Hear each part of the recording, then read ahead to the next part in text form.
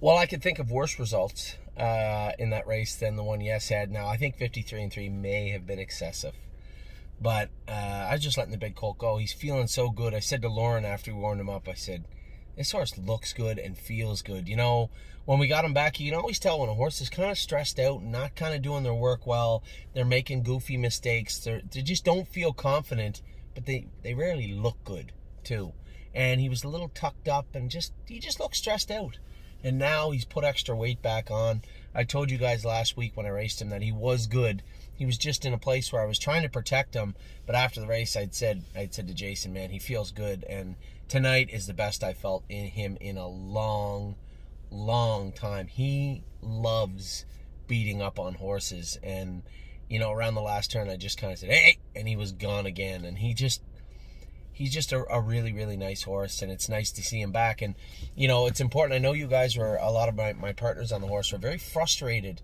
You know, he qualified back at Flamborough. He looked okay, but was he all right? Then he came over to Northfield. He looked terrible.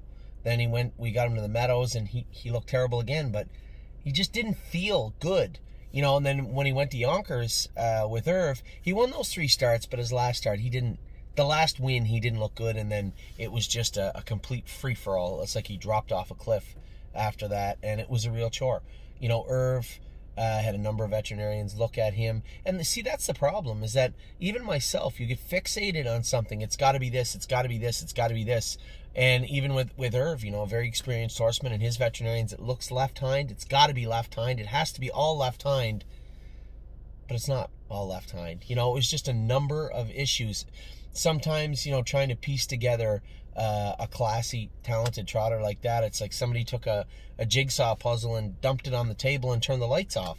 It just seems like 1 step forward, 2 steps back all the time with trotters, and especially sometimes. But when you start to feel them get on that path, there's nothing feels better than that. And I guarantee you, the only thing happier than me right now is that horse. And you know, Jason's done an incredible job. The veterinarian's done an incredible job. You know, we changed his shoes around a number of times, got them to where he felt okay. And then Mike, you know, I don't think we give enough accolades to Mike Latesse. You know, Dr. Latesse has done a great job with this horse. And, you know, and I think the linchpin of all this was that bone scan. When we found out that it was absolutely not what we thought it was, and it was absolutely not where we thought it was. You know, we took away the left hind ankle issue. Sometimes they hide in there. They're called degenerative problems. It's a problem that, in a little way, is bugging my Jazz, and it becomes a problem. Lawmaker had it. A number of good horses have it, and you don't realize it. And I was certain, positive, that Yes had something brewing in that left hind ankle. We had the ultrasound on there. That's where he injured that leg. The ultrasound will come back completely negative. The veterinarian was quite clear. I don't believe there's anything wrong with that left hind suspensory. Okay, perfect. So where is it? By taking him down and getting that bone scan done, we were left with certainty.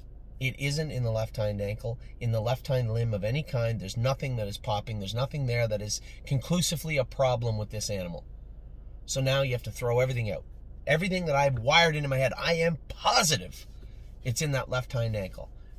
You're wrong. It's not. So you have to rip it all down, tear everything apart, change his equipment, change his shoes, pretend you've never seen Yes before. That's what you start with. And that's what we had to get. You know, Jason and I both fell into that rhythm where, well, this is what he did at 2, and this is what he did at 3, and this is what we had on him, and this is how we fixed him. This is a different horse you're dealing with. This is a different animal with different issues. And once we stopped looking at Yes and start looking at the trotter that was in front of us, you know, little by little we got him right. Changed his shoes up front and behind, made a few shoeing changes with him. You know, that gate and pole on the outside actually really does help him quite a bit.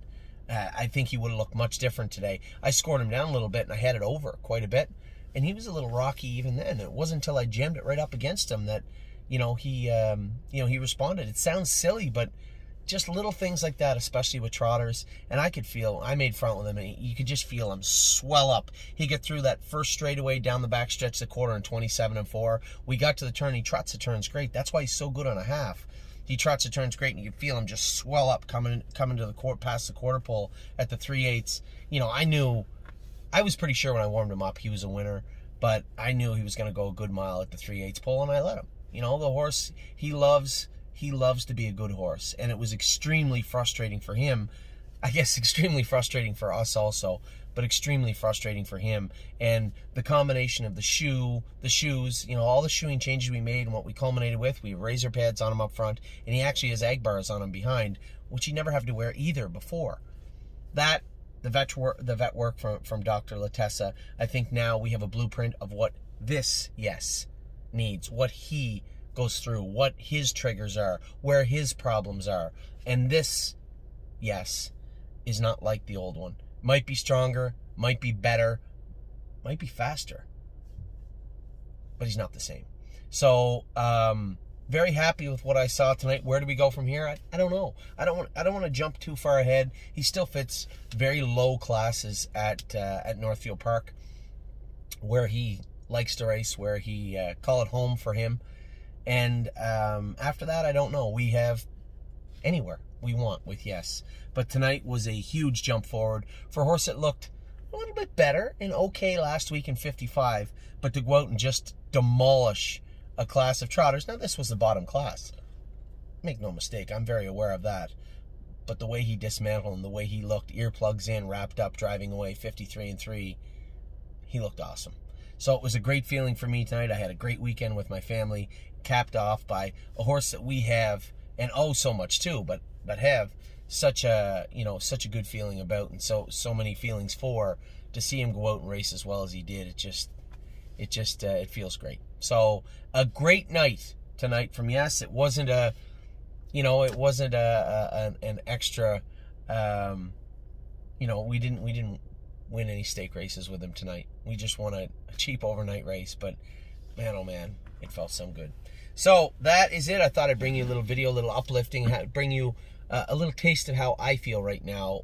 My son, Oliver, played baseball tonight in Ontario, got 3 hits, scored 2 runs, and I was pretty proud of that. And then to see Yes go out and race the way he did, just a great job all around by everybody. So great job by Jason and the vet, and especially the horse. Big comeback tonight for what? Yes.